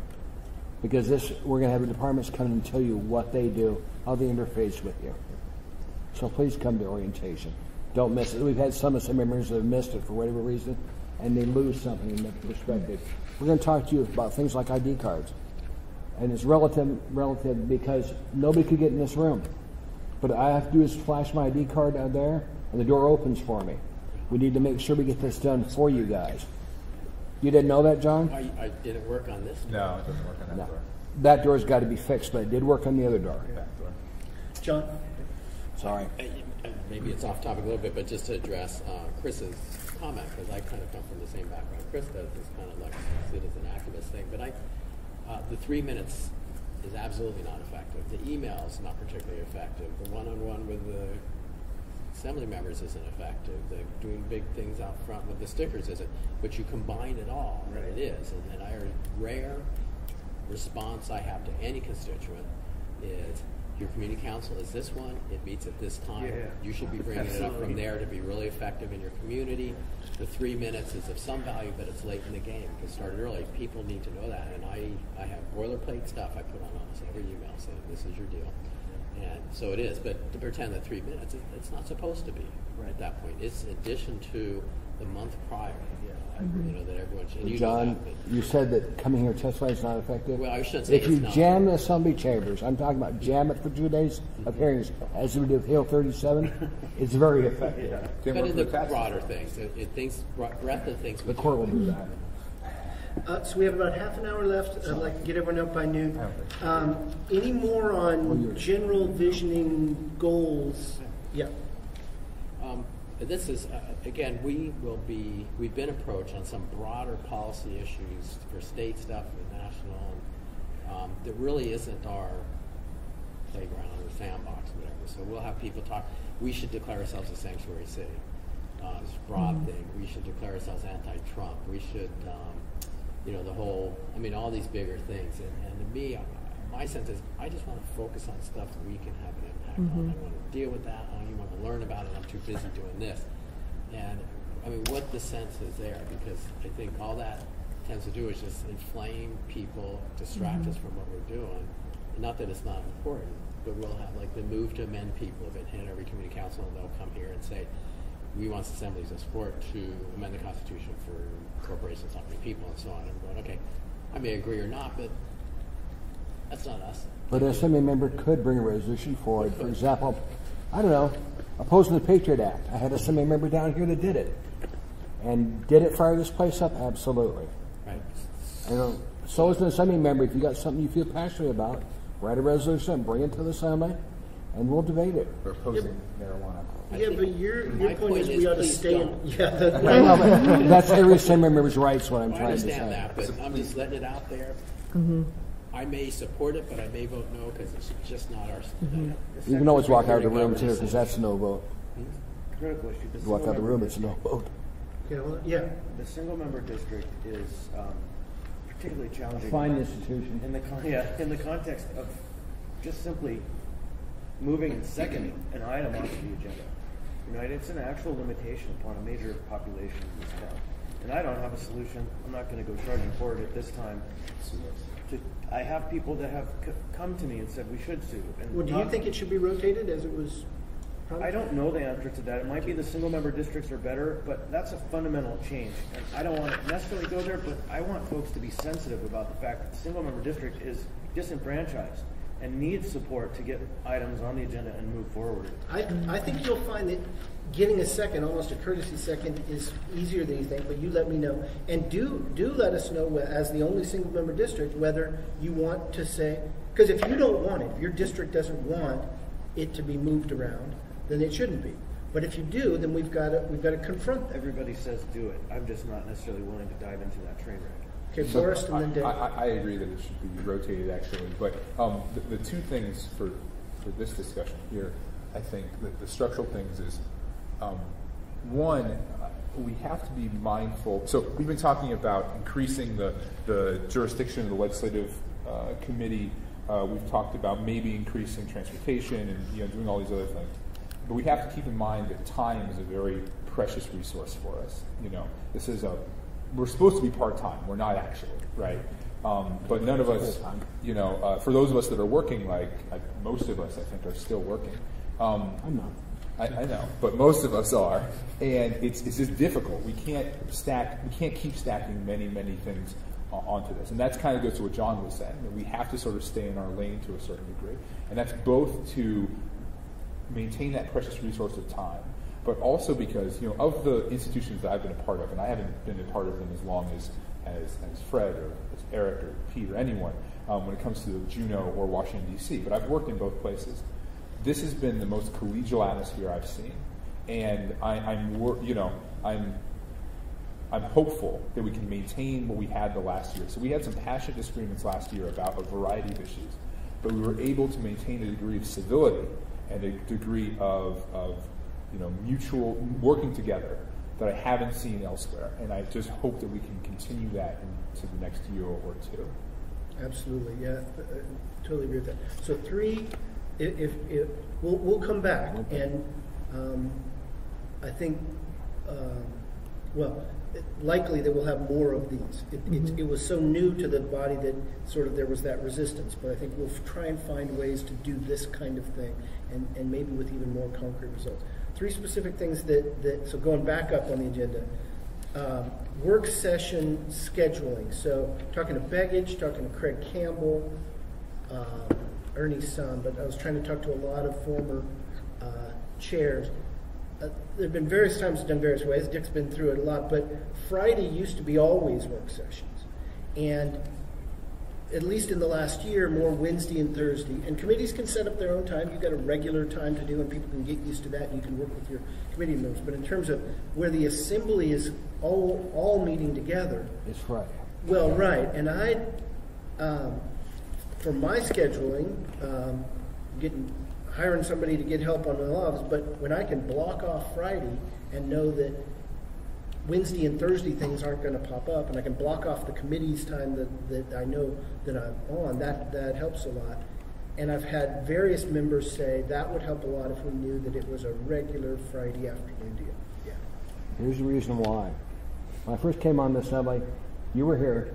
You remember we'd start work sessions on Tuesdays, usually at 9 o'clock. And then we'd go till 4 o'clock, come here at 5 o'clock, and go till 10 or 11 at night. That was stupid. So we changed it to just having work sessions on Fridays, major work session. Committees can meet when they meet, but the work sessions primarily are designed for Fridays.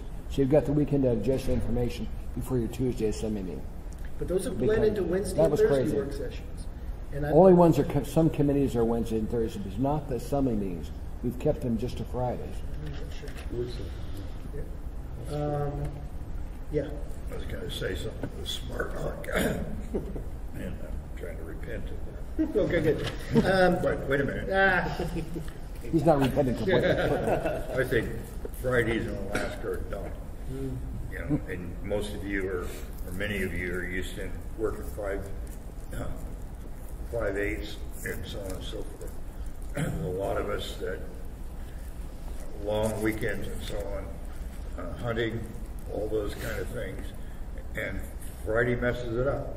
Put it in the middle of the week, you know, and give people their weekends, particularly during hunting and fishing season, you know, and so on and so forth. So that's my vote. I like it. So a regular time, though, having work sessions where people can rely that when we schedule them, when we need them, they're going to be Thursday afternoon, whatever it is. Yeah. Well, you know, the reason Friday, besides that, it's a challenge, is we get our binders Thursday, and I want to blitz them and read them and send in my questions, which now have slipped to Monday or Tuesday morning, which is not fair to, we don't get the information on time, it's not fair to the staff. But if we get it on Thursday and we have meetings all day Friday, what are you going to do? So I'd be more inclined to say, work sessions on things particularly coming up with the next meeting would be either Wednesday or Thursday. We get our binder and we got in front of us at the work session on it. And then if I got follow-up, I can kind of write up But questions. Fred, also with changes, when you were on the body, the pack would be delivered to us. Now we have to pick it up. We quit doing that years ago because of cost. So now you have to pick up your packet. It doesn't get delivered to your house anymore.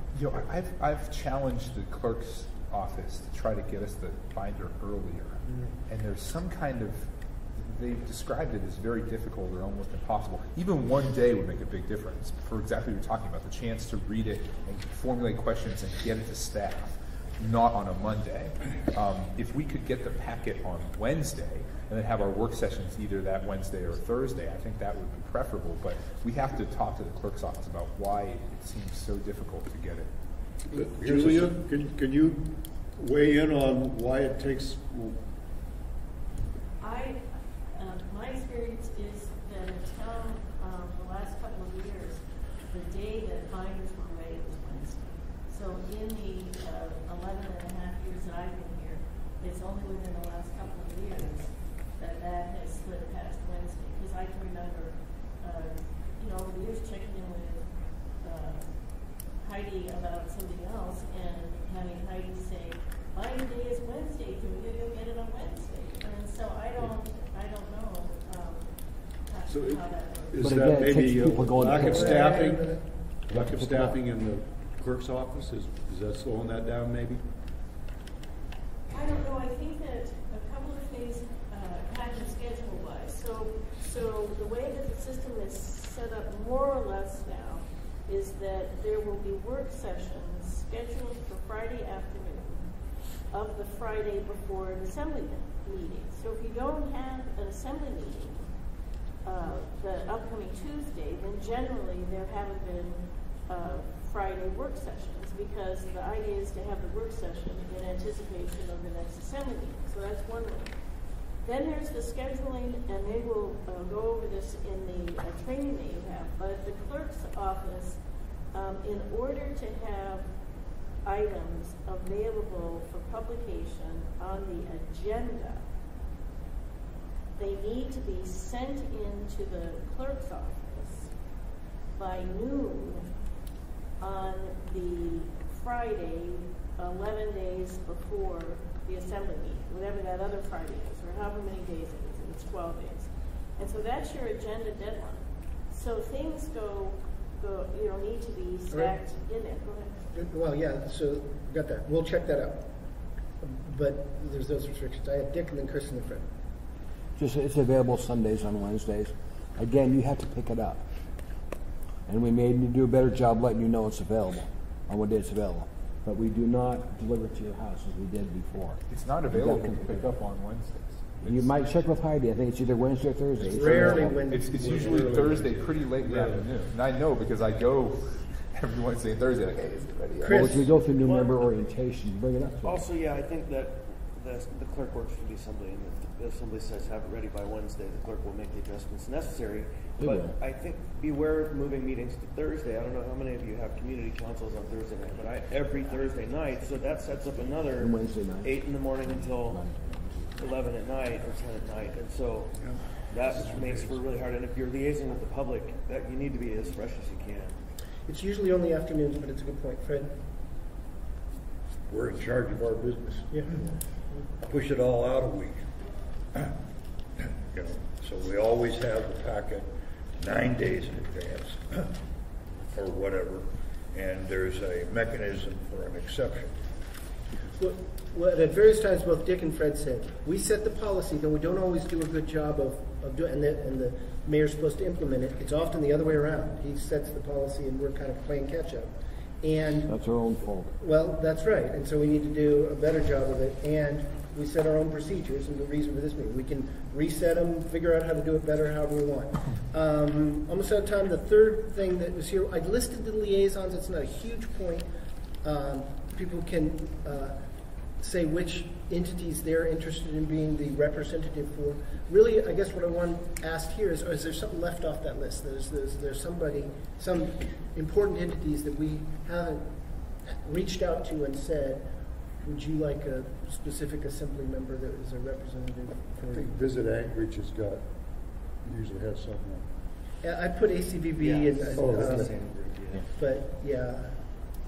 Anyway, not now, but you can think about it. And which particular entities you'd like to liaison with. Closing questions on anything. Well, question on that. I mean, I know we have official liaisons, but do you really need those? I mean, I'm on Forrest is a liaison to Chamber of Commerce, but I'm on a Chamber committee and have been for 10 years, and I still go. And it's like, I like him. I mean, some of them I met with the president of UAA once. I'm the UAA APU person. I helped set up that internship, which I thought, build up that relationship. But I think it's good to have those, both because people might take them and run with them, but also because I think there's symbolic value to it. Even if you're not actively working it, it's certainly preferable to be, but I think there's symbolic value to have them. Dick? We've gotten rid of some liaisons in the past, and we can get rid of them again, or we can add them in. It's strictly something we do. We used to have a fish agriculture liaison down in Kenai, remember? Yeah. And I used to drive down Me there too. to Friday for those meetings, then back up there again. We dropped that because there was no relative importance in it. But we do, we can add committees in if we need them, liaisons. Isn't much of that based on your interest? Because it's your time commitment. I think that if you're willing and interested, then there's an opportunity if they want you. It's a relationship that is good. You can always show up too. The assembly, like you said before, used to be part-time. We stopped being part-time at around 50 to 60,000 people. It's not part-time. It's a full-time commitment. Just how it is. Now, hold on. I talked Suzanne into this by telling me Yeah, part-time. Suzanne. Suzanne, he lied to you, okay?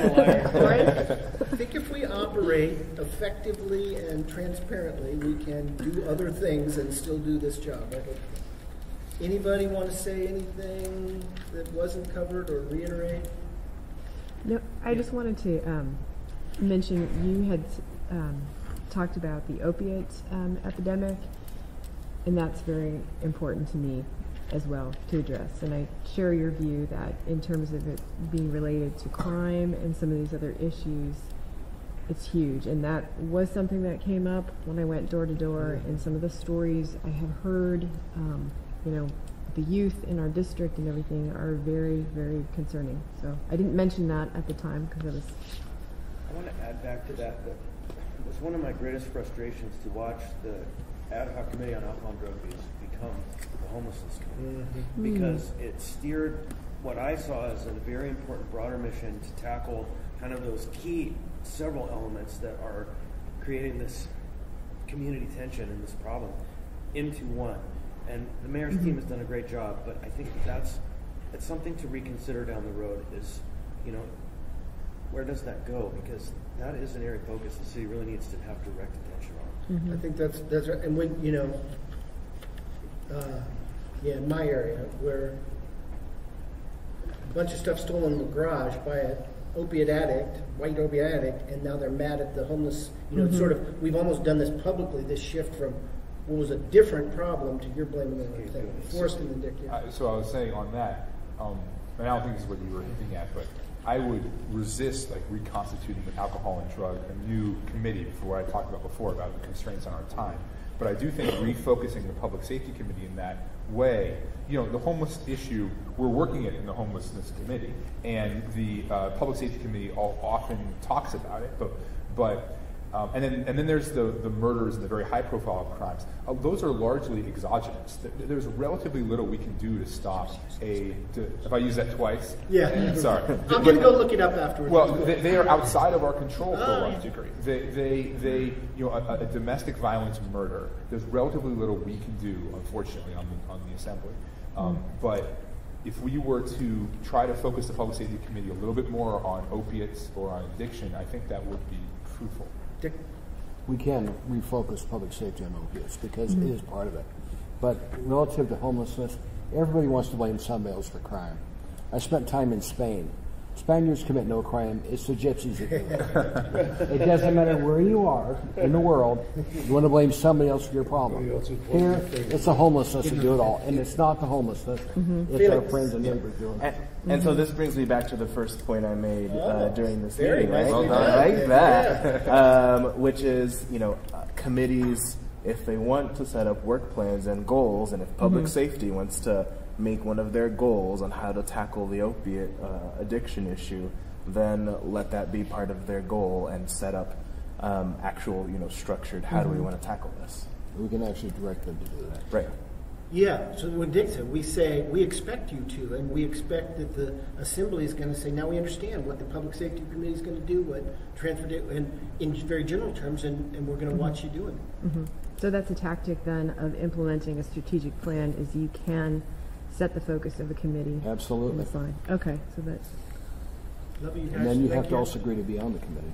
Anything else? And do the work. For the good Not of just the agree, but actually do the work. Good. We'll keep you posted.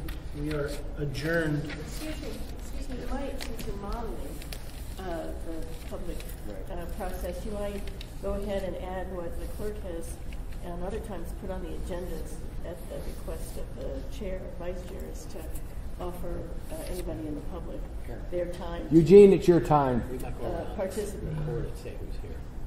Eugene, We didn't do that, did we? do you have anything you want to say to us for a minute? Yeah. Yeah. Thank you very much.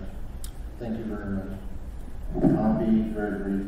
I think you all want to get a break the weekend. My name is Eugene Carlhaven, and I live in the Memphis in Nevada. I follow the public process.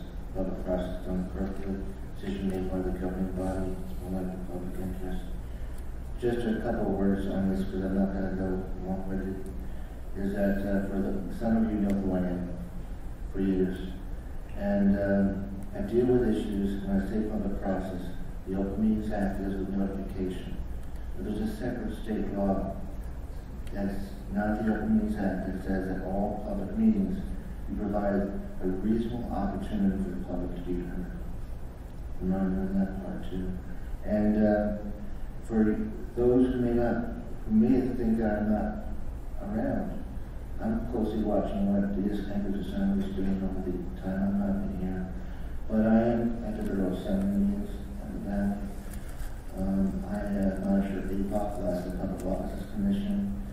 I monitor Kabbalah. That's the one that just has been one news, at least temporarily, but how they comply.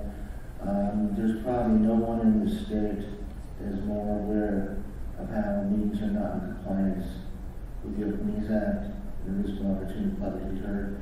And I would also add this line that I have not said to your community, but I've said it out in the Valley and elsewhere, is the more complicated an issue is, the more notice, the more opportunity for the public to be heard. Thank you very much. You found out about this from the website? Respond to the question. The Gardener knows, I see it on the website. It is noted there was no agenda for the meeting, and the meeting started at 10 o'clock, but the doors were locked. and you had to wait for the guard to open up the door. One member of the assembly was nearby me, and we went around the area and found the door was not open, and this is obviously not a good thing. And as far as your agenda, having agendas handed out at any meeting is not the time to do it. It should be out there on the website, and it should be clearly identified. And looking at this one, it just has the word agenda. Doesn't say municipality language. Doesn't say what and it is. Doesn't have a date or anything like that.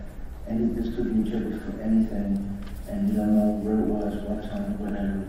So with all respect is, obviously with this comment, is that when you set up these meetings, you need to make an opportunity for public to be here and speak. And they have to have a clear idea way in advance of what's going on, so they can say, okay, I'm interested, let's attend. Also, think about also the media. Respect to them, that if they get this kind of scenario, and I've seen it, is how do they get the notice out to the community about these meetings, if they're out of the loop. And I do watch when things are posted, and very carefully, and I see sometimes like a couple of days out for some of these meetings. And just a full final note is, I've been carefully observing your election. That's what I've been doing over the years, and I was present at the meetings that were, what was it, today's Saturday, right? Thursday. I was the one observer for the afternoon portion, and then came to a meeting that started at 5:30. Thank you, sir. Thank you. On that, I have a quick question about, just for you, Dick, actually. Can we, It's, I just realized on the thing, would everyone just say who's here? So just say your name. Guys. Christopher Constant. Forrest Dunbar. Dick Cheney. Suzanne LaFrance. Felix Rivera. John Weddleton? Pete Peterson. Eric Croft. Eugene Carl Haberman. Julia Tucker. Yeah, go ahead, Chris. Yeah, just, the state of Alaska provides a service that's a public notice email service. Do we have that here? Can I put my email in somewhere and just get every notice that the city puts out? Because if not, we really ought to. I think you should check with the clerk's office to find that out. They handle that. Because I don't think there is. I know that there's a website for assembly mail. So you hit that and it goes to every assembly mail. Right. I would like to see us. I would ask Barbara. Okay. All right. Thank you. Where does the red one? Well, thank you guys for being here.